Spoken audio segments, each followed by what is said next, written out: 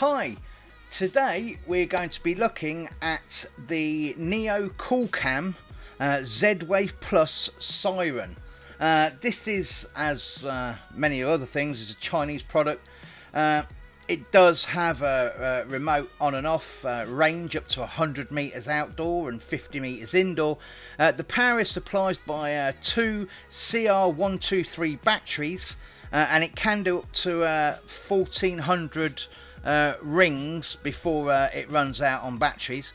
It does have an operating temperature between 0 and 40 degrees centigrade. So if we open the box and have a look at what's inside.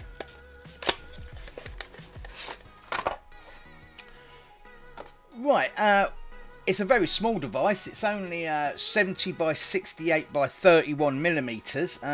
They do supply you, as always, with a manual. Inside the manual, it does tell you how to set up. What we do is we have all the fitting instructions, we have tips for use, battery usage tips, and LED colour indicator on that side. We've got associations, advanced configurations, and command classes, so I'm assuming that's for the programming, and the guarantee, which is, surprise surprise, Shenzhen Neo Electronics Company.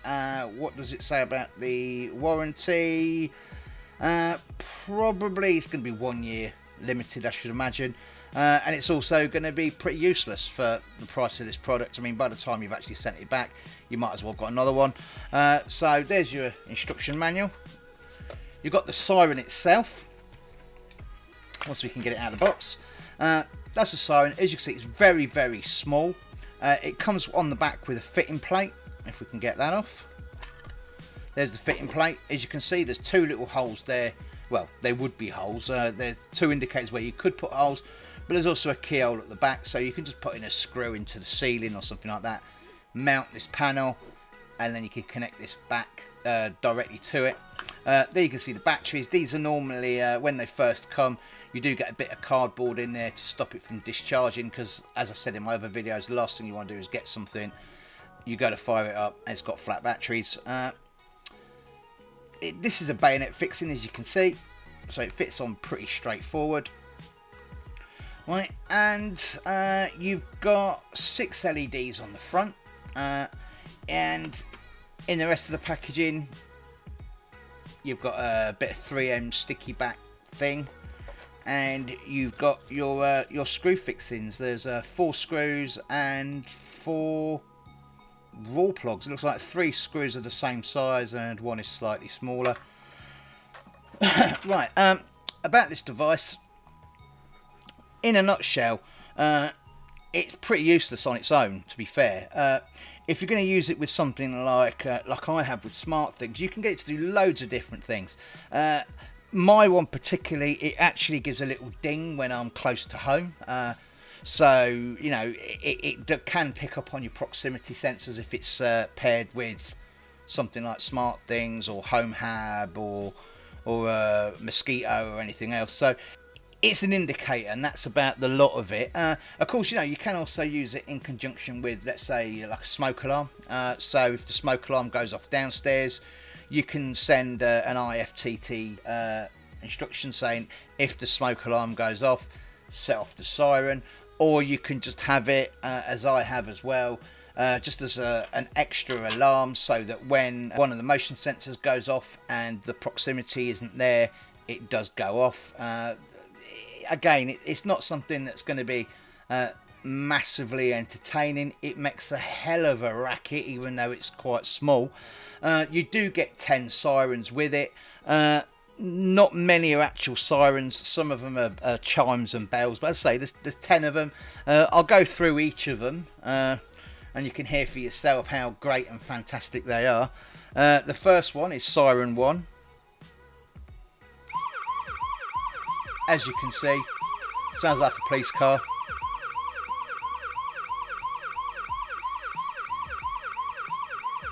You've then got Siren 2. Great if you're playing battleships, I suppose.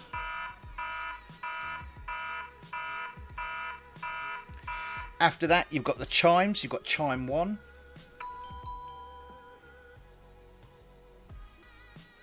got the bell.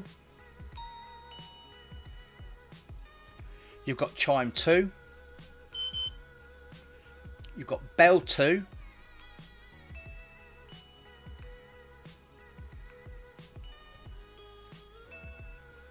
You've got bell 3.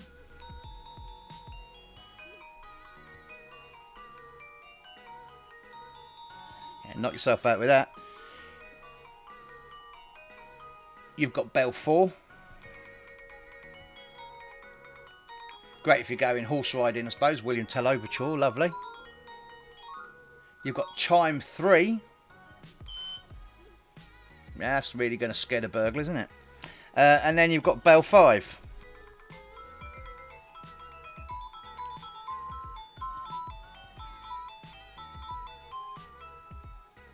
Lovely. It does pretty much what it says on the tin, really. It doesn't do an awful lot more than that. If we look at the SmartThings device handler, as you can see, there you go. There's all your different alarms and various other things. I'm not going to do a direct screenshot. There's not really much point. But if you go to your smart apps, you can see you've got your dome siren there.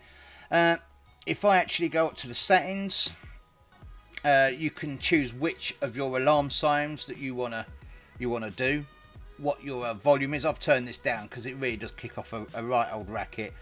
How long it's going to last for. In this minute I put for 1 minute duration. Whether I want your little flashy LEDs going on or not. Whether you want there to be delay, so you know you might want to go, oh, I need to get in the house and turn it off before it kicks off. That's what that's for.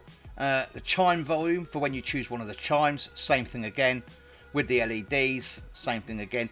Checking interval, because this is a Z-Wave product, it's going to be communicating with SmartThings all the time, wanting to know, so you can check there how long you want it to be. I've put 12 hours. There's really not much point in any doing like 1 hour or something like that. Same with the battery reporting interval. And enable debug logging, which is basically if you've got a problem, do you want it to report back what the problem is. That is essentially everything that this little device is. As I said, it is just an indicator. It's one of the cheapest on the market. It is electrically and design wise, it's identical to the dome. The dome, they cost a little bit more, but essentially this is just mass produced in China, all different prices and ranges, but that's basically it. So feel free, have a look. As I say, it's what it says on the tin. It's a siren. Anyway, I'll see you next time. Thank you very much. Bye bye.